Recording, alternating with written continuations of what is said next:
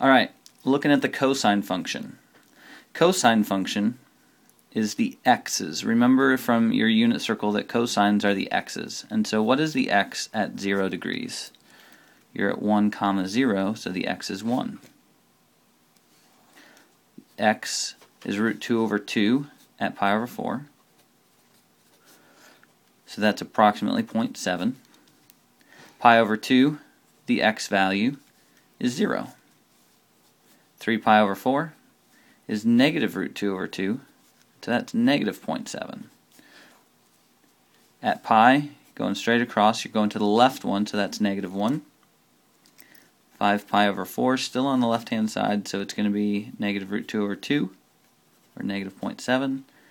3 pi over 2, it's going straight down, so you're not going left and right at all, it's 0. 7 pi over 4, off to the right, root 2 over 2, and you've got 0.7. And then straight to the right again, we're at 1. So all the same numbers that we had from the sine graph, but in a different order. We started at 1. So I'm going to go 0 to 2 pi again. This is pi, this is 2 pi. Labeling our axis is going to be very important when we're doing this stuff. Pi over 2, 3 pi over 2. Notice that you can start with 2 pi, cut that in half, cut it in half again, and then you have 1, 2, 3 of those, so 3 pi over 2.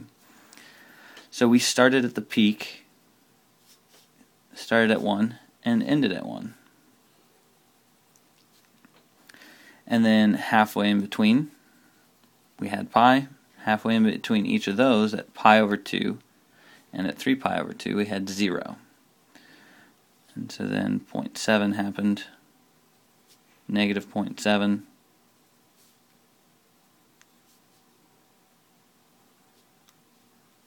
and so connect those with a smooth curve.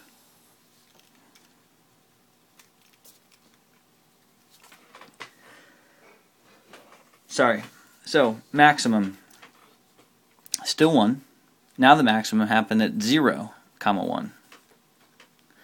So at 0 plus 2 pi n, just like we were talking about before, where n is an integer.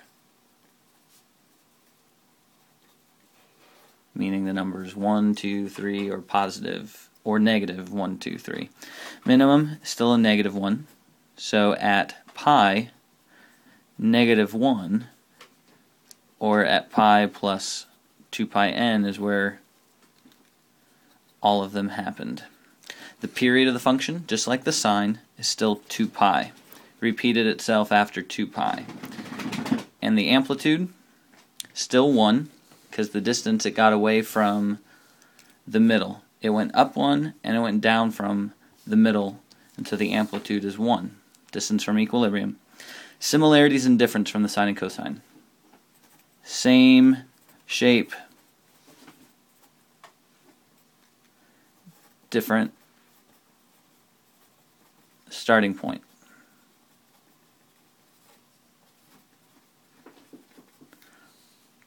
It had the same shape, so the sine function, y equals sine of x, we said started at 0 and then went up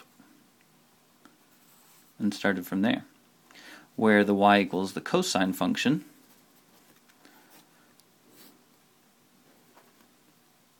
started at 1 and ended at the peak. So things to remember.